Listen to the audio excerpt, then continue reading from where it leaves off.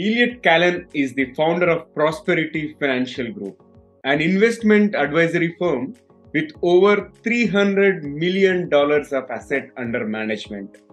They have helped thousands of individuals, including busy professionals, entrepreneurs, and retirees, manage their money and also achieve financial independence. Elliot has over 3 decades of experience working in the California financial services industry and is widely recognized as one of the foremost thought leaders in the sector. He has received many awards, including the 2020 Marquis Who's Who Lifetime Award, Strathmore's Who's Who Award, and the Ronald Reagan Gold Medal Award. He is also the founder and president of A Brighter Day, a non-profit organization that provides scholarship funds and mental health resources to teens experiencing stress, depression, and suicidal thoughts. Elliot started the non-profit in 2015 in memory of his youngest son Jake, who committed suicide at the age of 19, and it is helping thousands of teens and their families understand, protect, and sustain their mental health. And as we prepare to delve into our conversation with Elliot on the topic Mastering the 4 Pillars of Family Wealth Management, here is an exciting twist. Elliot, please get ready for a rapid-fire round of random words. I'll mention a few, and I would love to hear the first thing that comes to your mind in response without thinking much. And if you're ready, let's dive right in. Sure, here comes the first word, Elliot, out of the random words. Curious. You can share whatever comes to your mind first. So having a curious mind is something that I could tell you that my mother, who was an Auschwitz survivor from Europe, instilled in her children to always be thinking and asking. And at the same time, you have a curious mind, you have a critical thinking mind, so you can think about what the other person is thinking about and not think you only have the correct opinion. Here comes the next one. Invention. Invention is, I transfer that to be inventive, which means think out of the box, think new, and think creative. Awesome. Future. Now, there's nothing more important than that. You're going to have the past, the present, and the future. You want to learn from the past. You got to deal with what's now, but it's all about building for tomorrow, whether it's your family, your friends, your wealth, your business. It's all about tomorrow. Yeah. And then book. Book is great. Books. You can look at books 2 ways. One is, are you somebody who's well-read and you're taking that curious mind and growing? And that's just great. I'm going to tell you that on selfish terms, I just had my second book published on July 4th called Driven, Driven by Elliot Kallen. It's on the Amazon bestseller list now under financial stuff. So I'm a big voracious reader, but not just business. Broaden your mind out to be wider than just business. And congratulations on that book. And I heard it is already a bestseller, and wish it stays in the bestseller list as long as possible. And we are going to publish the link to the book in the show notes. So for those of the audience that are watching or listening to this episode, please feel free to grab a copy. And next word is movie, Elliot. Movie? Yeah. Like watching a movie? Yeah. That's entertainment. So I would look at that and I would say, what are you doing to clear your mind as a person? And movies, for me, classic movies are more important than current movies, but they clear my mind and I can become absorbed in something that's not happening to me. Interesting. And the wealth? Wealth is different than richness. Wealth is what we're doing individually to create wealth for ourselves, create both monetary wealth and asset wealth for ourselves and for the people that work for us.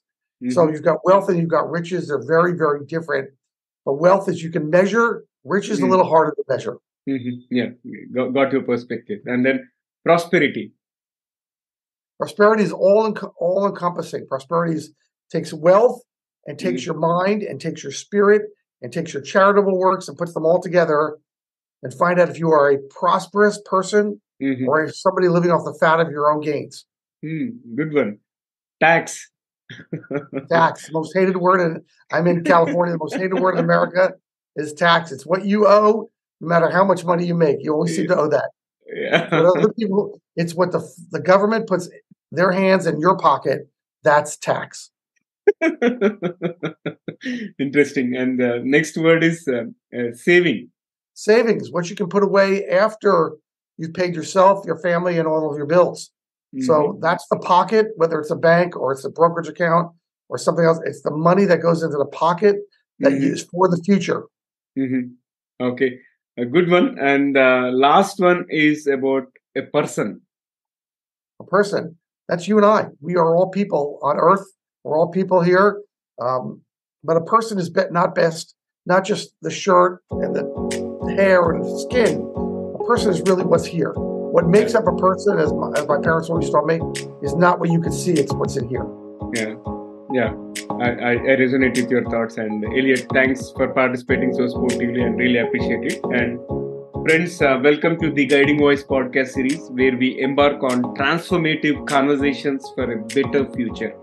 I'm your host, Naveen Samala, dedicated to making the world a better place through valuable discussions that add value to your life and to your career. Thank you so much for tuning in. And Elliot, once again, hearty welcome to the Guiding Voice. Thank you so much for being part of our journey. And let's dive into the conversation. And I'm really curious to understand your success mantra, as in the top 3 things that have contributed to your success so far. Thanks for having me. So I'm glad to be here. I think if you're going to come up with 3 words, and you've got a target market of entrepreneurs and young professionals, I think if you're going to come up with a few words that describe what's in here, you have to start with perseverance as the key word. Because as I just wrote in a book Driven, and so often leadership rarely, and entrepreneurship rarely, is a straight line to success. It goes up and down and zigzag backwards, and sometimes it's 2 steps backwards for every 2 steps forwards. And that's part of life. So perseverance is going to be the first place you go. So have I got that? The second word is going to be fortitude. So fortitude is how much strength of character do I have? What's in here? Because as you get hit in the head, as you get a bloody nose, as you come up with ideas that may be the first in your business, and people say it can't work, but you persevere in there, you've got the fortitude to see it through. That's strength of character. And the third thing is by itself, it's just plain character. Who are you? How are you going to leave the world a better place? How are you going to leave your family a better place? So those are 3 main areas that I work on personally, that I want to make sure I have the right character. I never want to stop having my internal fortitude. That's what drives me. And I want to make sure that no matter how many times I sometimes take that step backwards or step on my foot or shoot myself in the foot, I know that I'm going to still move forward. Yeah. So powerful, and I can resonate with you. I think character is very important, and so is the case with perseverance as well. And perseverance leads to success for sure, because it all depends on how far you can go, right? And whenever there is a setback, in case if you're stopping there, there is nothing that we can do further unless you move forward with courage. Great perspective. And I'm also curious to understand some of the toughest lessons that you have learned in your entrepreneurial journey. Well, lessons of an entrepreneur really have a lot to do with fortitude and character and so forth.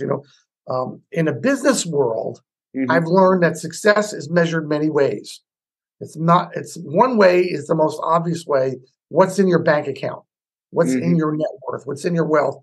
We do that. I've lived in California. It's the most me society that I've ever been exposed to in my life. If you drive a Porsche, I got to get a Porsche. If you have a Jaguar, I have to get a Lamborghini. It's me. You're wearing a beautiful jacket there. I'm looking at you and think, oh, why don't I have my jacket on and a nicer jacket than yours? That's the me world of California. So the lessons there are, that's not really a good way to measure success, but it is one way to measure success. I'm someone as an entrepreneur who had a major setback in the fact that I have a son who took his own life at college, suicide. And when you have that, you can get very lost in the day-to-day, and you can forget so easily the big picture, where we're going, what we're doing. And it's so easy because the pressure of the negativity. And by the way, if it wasn't that, maybe in business, you got your loan called, your investors left you, your spouse left you, your children aren't talking to you. There are a lot of obstacles that an entrepreneur feels, because you cannot be great at everything on any given day. And I know for me, I turned what I think was bad, really negative, or an endless supply of lemons into lemonade, as we call that here in the States, Yeah. because we wanted to turn a negative to a positive. And that's a key for entrepreneurs. Can you turn a negative, a life lesson, instead of a setback, into something that you can capitalize on? That's a great lesson. In fact, we also use that phrase when people throw lemons at you, make a lemonade. That's right. Good one. And now let's talk about the core of today's topic or the conversation. It's about the four pillars of wealth management. So, in your opinion, what are the four pillars and how to master them? Right. So let's talk about pillar number one is the early stage of your career, whether you're a business owner, an entrepreneur, or a senior executive. The first pillar is defining what success is going to look like down the road. Very hard to do in your 20s and 30s. Your brain doesn't really work like that. But if you can, it'll put you on track because you're at the beginning phase of wealth accumulation. That's where you are. So if you're an entrepreneur, you're working 6 and 7 days a week. You're always trying to make it happen. You're trying to find the right formula to do things, and you're sacrificing all types of things for that. You're not around your children. You cannot be, Naveen, a great spouse, a great husband, a great father, and a great business owner at the same time. One of them has to give all the time, at least. And so for most of us who are entrepreneurs and business owners, we can get exceptionally focused on our business and forget the rest. And that happens more in phase one than the first pillar than anywhere else, because you're cleaning the garbage cans at sometimes 2 a.m. You're sitting in bed, staring at the ceiling, thinking, can I meet payroll this Friday? These are all these things that are happening, and now we're changing that. So that's the first phase. The second phase is I've gotten beyond success. I've gotten beyond that. And now I want to make sure I'm growing and growing intelligently. And I want to make time for my family. And I want to make time for me a little bit along the way. And I want to make sure the decisions I'm making in my career or in my business are sound, long-term decisions. I still may want to grow. Like I'm always in growth mode for me. So no matter where I am. But I want to make sure that I'm growing smarter because I don't want to make the rookie mistakes that I did 20 years ago. The third part is I don't want to lose it. Pillar number 3 is I've reached that point of success. Now, how do we protect it? What do we do to protect that success? How do we protect my business? What am I thinking about? Maybe selling it. What's my exit strategy for my career? What's my exit strategy for my business? What is that? What does that look like? Do I want to give my business to my children? Do I want to sell it? Do I want to work at this company for another 5 years and then retire? That's a phase that you're in on doing that. And the last phase is how am I going to distribute my wealth? Where does this go? So does it go to my children? I've worked all life for it to go to my kids. Does it go to charity? I'm a big fan of charity and giving back. I mentioned earlier, character. Are you the person that's going to want a hospital wing named after you? Are you the person that's going to want to touch other people's lives in the most positive way, including your children and grandchildren? Are you going to want to help fund them their college, whatever it is? All right. How am I going to do that? And then enjoying that money is also in the fourth pillar. And that is, what do you like to do? Because that is, you now have more time than you've ever had. Is it to be a grandparent? Is it to travel more? Is it to see the world? Is it to play more golf in the United States or go to more islands and lay on the beach and do nothing?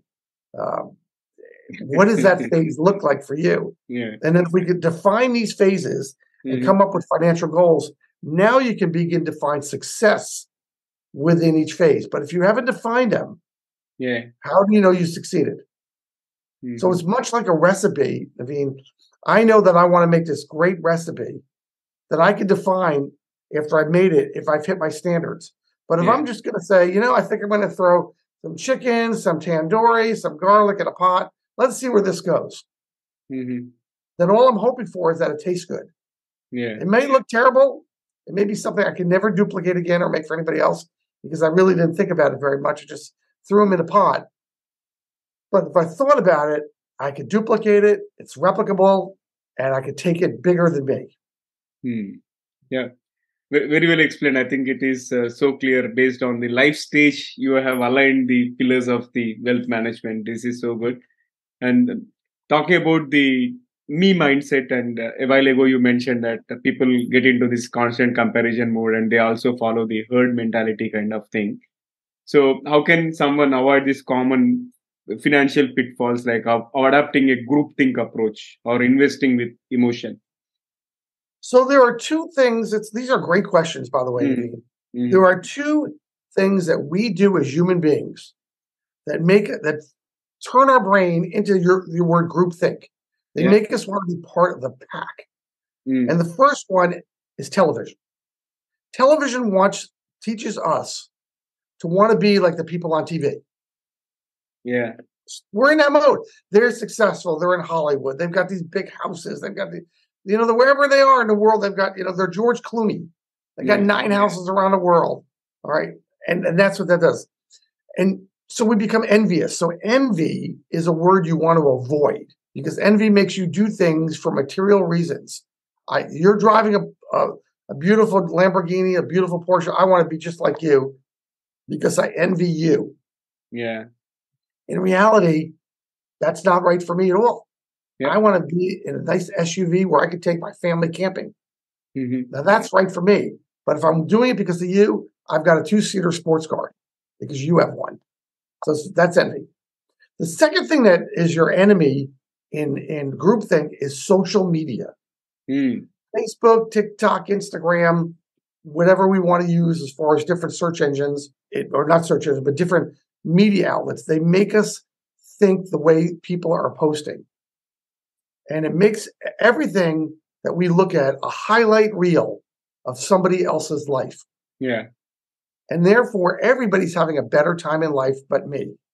Everybody's got a nicer car, a nicer vacation, a nicer wedding for their kids, a Yeah. nicer this. That puts you back in the envy world. So I was just, you're in India. I just came back from Cabo, Mexico. Mm, mm, I mm. didn't know when I was down there what an enormous global destination is that Mexico has become, especially for people from your country. Yeah. You see. Yeah. And they had 4 Indian weddings while I was there. Mm. Beautiful. Wow. 3 days, Mm-hmm. 3-4 days, just gorgeous, gorgeous weddings. So I got an opportunity to talk to one of the fathers. I see. Mm-hmm. And he was the one explaining about Mexico and culture and how this works. And because I asked him, well, how you ended up in Mexico, in Cabo. And he said, and he explained it. And I said, so did you bring everybody here? He said, look, my obligation to my family is to have everybody related to me. Mm-hmm. And everybody's a family friend or their friend to be at this wedding, whether they could afford it or not. I made it happen for them. Wow. Mm. Wow. Superb. So I said, pretty nice. And I said, obviously he's very successful and wealthy and so forth. Yeah. And I said, so how much did this wedding cost you? Mm-hmm. And he said, well, that's an easy thing because I know the math very well. I said, how much? He said, $1.2 million. Wow. Wow. And it was gorgeous. I went to a wedding Indian wedding in San Diego. They had elephants there. Oh, The wow. bride and groom came in on elephants. So you can spend a lot of money on these things. But we talked a little bit more. And in the US, we have a phrase that says, stop trying to keep up with the Joneses. Mm-hmm. Mm-hmm. Wow. I mean, stop trying to envy everybody around you and do them one up. I'm sure you have a phrase similar to that. That's envy. That's a bad thing. He should have done, well, he did maybe what was right for him. What's right for me was through my daughter's wedding was a totally different look because the quality of the marriage has nothing to do with the wedding. Mm. And I want to make sure that they understood that whether you elope or whether we spend this enormous amount of money, your marriage has nothing to do with that. As a matter of fact, we have another phrase in the States that says the quality of your marriage is inversely directly proportional to the amount of money spent on your marriage. Mm. So the bigger the wedding, the more ostentatious, the more groupthink it is, the worse your marriage is going to be because it's going to turn you into a me person. But this is about me. You got to meet my needs. You've got to do what's right for me. Mm-hmm. And that's not how relationships and that's not how leadership is. That's not how your business is going to thrive. Your family definitely won't thrive like that. You got to think differently. Yeah. I think you have touched upon the right card. in India, like people spend a lot lavishly on those weddings. And for example, if somebody's daughter or son is getting married, and whoever attends that, they tend to surpass them in terms of expenses and make it further grand celebration. Yeah, that makes sense. I think yeah, this is something which we can avoid. In a sense, the group think process, competing on things that should not be thought of, right? Yeah, that's a great point. Now let's move ahead and talk about the creating the right mindset to achieve the financial freedom, because you have insisted on that as part of the four pillars as well, right? So how can someone really create that mindset? So let's start again. Great question. Let's start with being a student.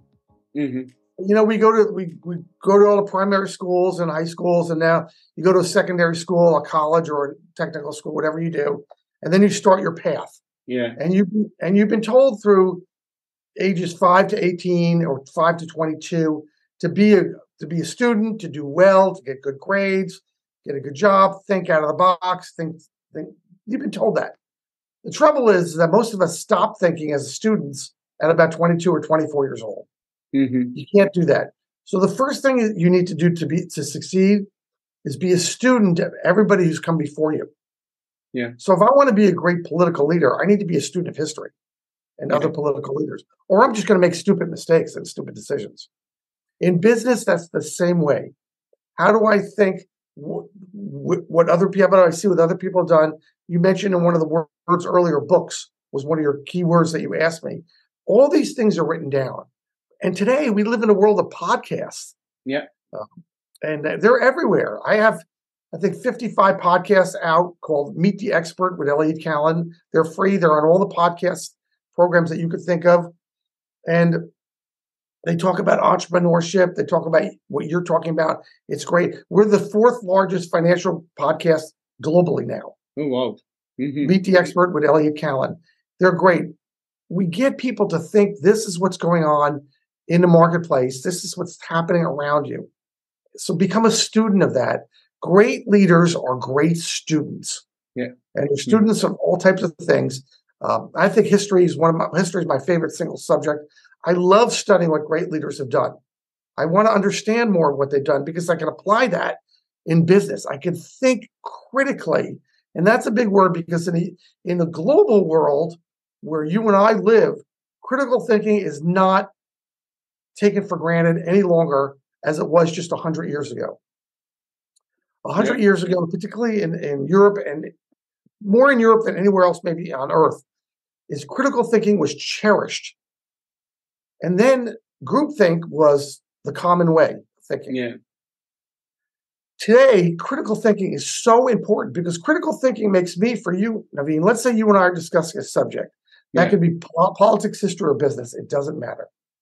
It's me understanding your perspective and how I can grow from your perspective. I don't have to agree with any part of it. Critical thinking does not mean getting rid of my opinion and only incorporating yours.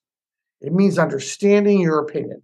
Mm-hmm. And that makes me much more of a non-judgmental, accepting person where I can learn and grow. In a business, that's so important because you probably did not invent the business you're in, the job you have, and so forth. You're probably growing on the backs of people before you or next to you. And you could learn so much from them. And you could learn great people skills with critical thinking. You and I are having an interactive conversation. If this was just one-sided, it could end up that if I'm doing all the talking, I'm very happy. I'm sorry you didn't get more in. If you're doing all the talking, I might be sitting there saying, why doesn't he let me speak? Yeah. But critical thinking is understanding both of those. We both bring value to the table, and we can still completely disagree, be 180 degrees opposite on every point of view, assuming none of these points of view are violent or they ruin people's lives. But we could be completely different and still be truly understanding and in a great place with each other. I have friends that politically in the U.S., which in the United States in the last decade has become very polarized. I still have so many friends that we completely disagree with politically. And we said, let's put that aside and be friends. Mm-hmm. But in the U.S. in the last 10 years, especially during the last presidential administration, if people didn't agree with you, they didn't want to be your friends anymore. That's horrible. That's horrible. Got it. Okay, moving on to the next one. How can someone efficiently invest to give the highest probability of achieving the retirement objective and with the lowest possible risk? I think people might be looking for answers to this question. Great. So let's talk about risk for a Yeah, second. Let's yeah, define risk. sure. Risk is not just not having enough money. Mm, Everybody thinks in those terms. mm, Risk is also running out of money at some point. Like I've got enough money today, but my expenses got out of control, or my health went so far downhill that I've had to use up all my savings for whatever reason. Risk is inflation growing faster than my ability to keep up with it.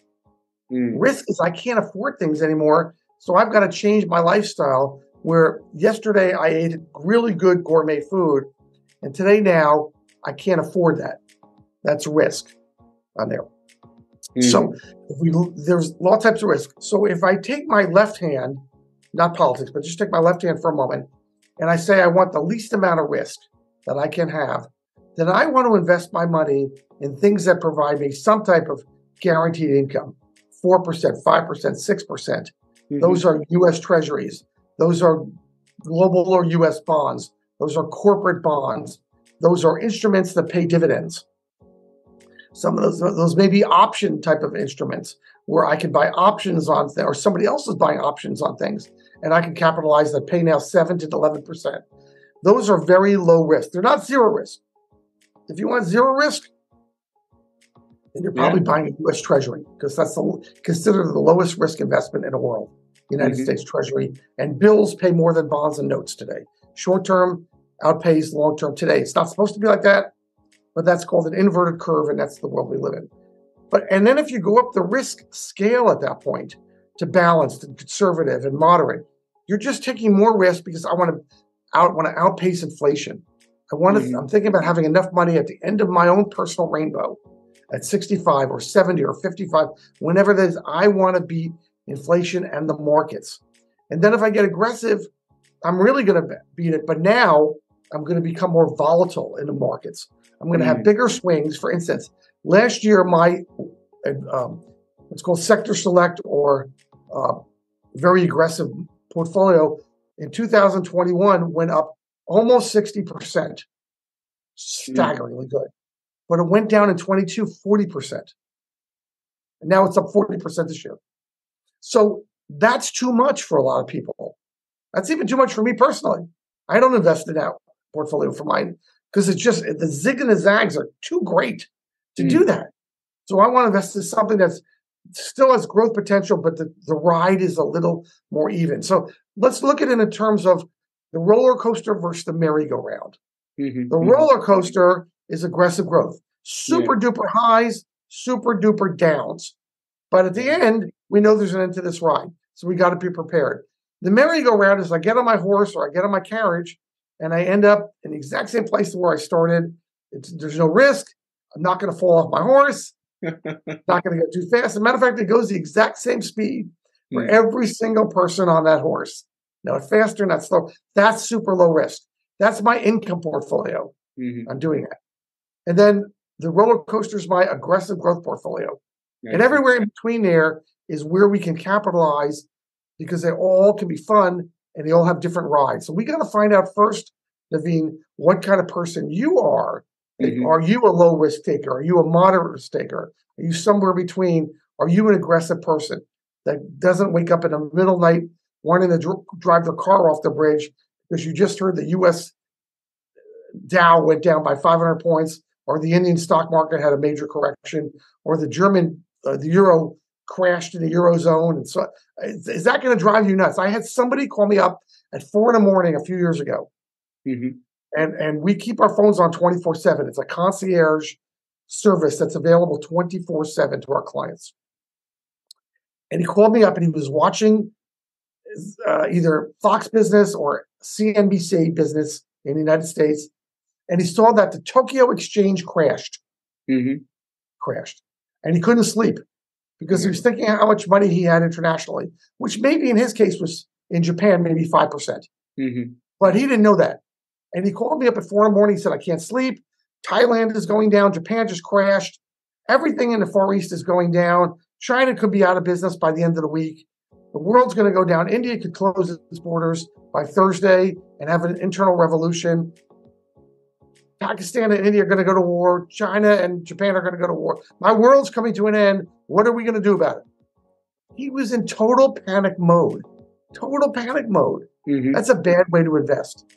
And I actually suggested to him that we should just buy a CD that pays 4% and just sit there and turn the television off so you can enjoy life a little bit better. Mm-hmm. So for him, he learned a valuable lesson that he's a zero risk taker. Zero risk taker. Yeah. And I know in India, you're driving a lot. There are accidents. In the U.S., you have a higher likelihood of dying in a highway car crash than you have of losing all of your money. Mm-hmm. Isn't that an interesting risk? Every time I drive home to work, I have a better chance of dying or being in a major car accident than I do of losing my money in the stock market. But we don't talk about that very much. Yeah. Great metaphors. And I loved the way you have explained it. And with that, let's move to the next question. You mentioned about your podcast, Meet the Expert with Elliot Kallen. I think you have released about 55 episodes. So out of those 55 episodes, which one stands out? Like, which one is your most favorite? I think what I really like is learning about subjects that I don't know much about. Mm-hmm. For instance, we're just got one coming up on AI and robotics. Mm-hmm. We did one recently that I liked a lot on the future of the electric car. Is there really the future that you and I hear about on TV and radio? Compare with that. The United States citizens, we have the luxury of looking outside and thinking in our own little box about the electrical grid and power and things like that. You're living in India where you're trying to catch up to the U.S. And you're not going to do it with electrical power. You're going to have to do it with a power grid and oil and gas and fossil fuels and not solar. Well, I've got people thinking, if it's not solar, why isn't everything solar? Why isn't everything wind? And that's not the real world. Yeah. So I'm fascinated with how the world works in so many ways and not just the U.S. So I love power and robotics and AI and the future of where things are going. So in soccer terms, it's thinking if I'm playing soccer, I can either follow the ball or I could be in my spot where the ball is going to be going. If I'm the forward or the center, I want to be where the ball's going. Otherwise, I'm always following the ball and I'm never going to have that opportunity. But if I'm there and I'm in the right spot and I get myself open, that's kind of how I look at investing. In hockey terms, we say go where the puck is going. In soccer terms, is where is the ball going to be in about 35 seconds? And if you are there, you're the winning scorer. That's kind of investing. Go where the future is, not where it's been. We had an incredible conversation so far, Elliot, and I thoroughly learned a lot of stuff, and all your analogies are really great. And also I love the metaphors, and it's time to add some excitement to the episode and get ready as we dive into a series of intriguing rapid fire questions. This is the second one to spice up the episode further. And if you're ready, let's dive in. Let's do it. Okay, here comes my first bullet. If you could have one gigantic billboard anywhere with anything on it, what would it say? Think. That, by the way, that word think was invented in corporate America, was invented by Tom Watson Sr., who was the founder of IBM, and he had it above his desk. Oh, wow. Thanks for sharing that history as well. And the next one is time travel to past or future, and why? Oh my goodness, I would love to time travel. To me, I would want to go sit back and meet with the world's, the U.S.'s great original leaders, not today, but people from hundreds or 1,000 years ago, to learn what made them tick. And of course, who wouldn't want to look in a crystal ball at the future? But to me, I want to build on your character and your success and learn from it so I can enjoy your success and not make the same mistakes. Oh, wow. Super. And can you describe yourself in just one word? Honest. Okay. And what is the weirdest thing that you have ever eaten? what is the weirdest thing I've ever eaten? Yeah. Yes.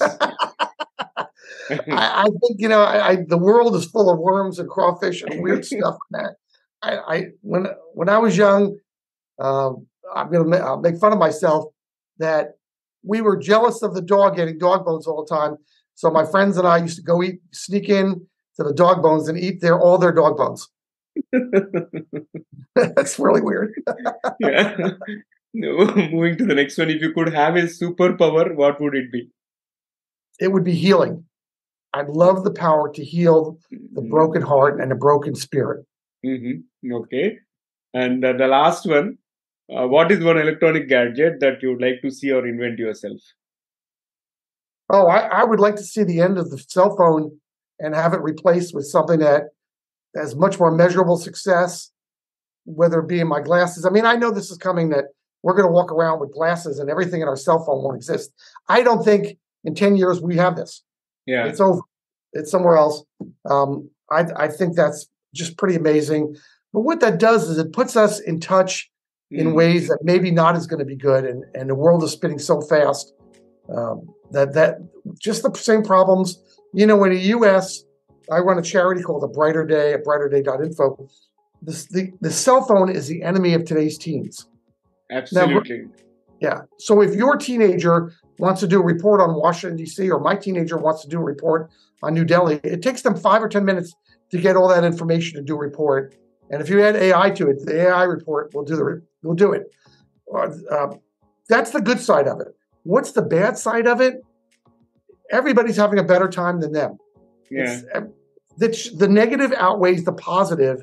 And I'd like to see where we come up with the idea that the positive outweighs the negative. You can never get rid of the negative, but the positive's got to outweigh the negative. Yeah. And after all these social media platforms are making them further addictive, and they are more addictive and more dangerous than cocaine. That's what, if I can call it. They are. And you and I are going through life in a very positive path.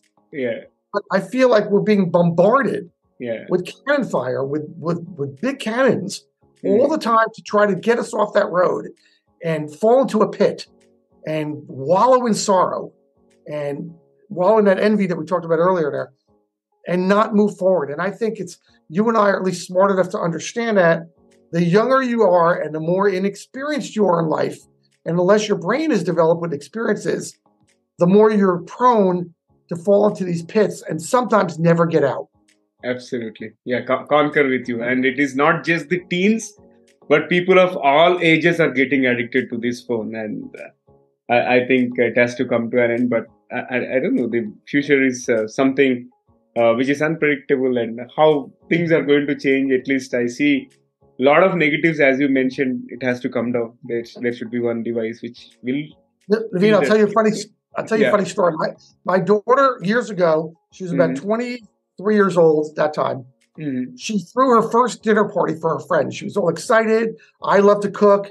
And she said, Dad, I'm going to have 8 people over your house at the dining room table. I'm going to do the cooking, the cleaning. I'm really excited about this night. And so I said, good, we're going to go out to a movie. You 8 people have a good time. I'll text you on the way home to make sure it's okay to come home. Yeah. She said, thank you. That sounds great. I came home and she was all upset. I said, what happened? Did you burn the food? Did it just, these things happen. And she said, no. All of a sudden, we're about halfway through dinner and the conversation stopped because everybody was on their cell phone. And then I realized that some of them were texting each other to talk about the other person and if they were having a good time. Oh my God. And I said, you just learned that the cell phone is your enemy. Yeah. That was your lesson, is that I can't say, Naveen, I've got a question for you. I'm really challenged by this. I can't do that. I have to text you and say, Naveen, are you having a good time? And then you have to text me back saying, well, I'm having a good time, but not with this person. That's bad. That's just bad all the way around. Because their attention is always on the reels, not the real. Right. Get real is a better way of saying it. Yeah, good one. And Elliot, let's get back to the mainstream. What will be your key message to our audience who are aspiring to make big in their careers or lives? Good. Great question again. The key word here for everybody who's young, is vision. Develop a personal vision. You'll develop a corporate vision if you start your business. I hope you do, because if you don't, you can't measure success. Yeah. But what does the vision look like for you personally? Because if you focus on that vision your entire life, and you could change it, by the way, then every time you get hit in the head with a piece of wood because things aren't going well, and you will, because life is filled with zigzags, that vision will keep you back, will give you the fortitude and the character and the strength and the perseverance. The words we talked about earlier, they all emanate and evolve from having some type of vision in life. And the vision can change and alter because your life will change and alter, but you never lose having a vision. Thank you so much. And how is your experience being hosted on the Guiding Voice platform? I'm really pleased. I'm pleased. I think that anytime you are looking to grow and looking to incorporate new technologies and looking to deal with people, and if you like people, so dealing with people is not a challenge. Not everybody likes people. Some people are engineers and they like mechanical things and they can't stand people. I had an ex-business partner, he liked fish and animals, couldn't stand people. But if you like people and you incorporate the best of people, you have to grow because you're learning from everybody around you. Absolutely, concur with you. And I'm also really grateful to have you join as my guest today, and a lot of learning, a lot of key takeaways. And thank you so much for your time. And thank you for all the wonderful insight that you have shared today, Elliot. Thank you so much for having me on. I love this, and I can't wait for my viewers to watch you. Definitely. Yeah, looking forward to it. And friends, that was our episode with Elliot Kallen. And before we dive into the exciting trivia section, we have a small request for you. If you haven't already, we kindly invite you to subscribe to our podcast from wherever you have tuned into. And by subscribing, you'll stay updated with our latest episodes and ensuring that you never miss out on valuable content. And if you have enjoyed this episode and found it beneficial, we would be immensely grateful if you could share it with at least 3 of your friends or colleagues who can benefit from the Guiding Voice. So please spread the knowledge and empower others to learn and grow just like you.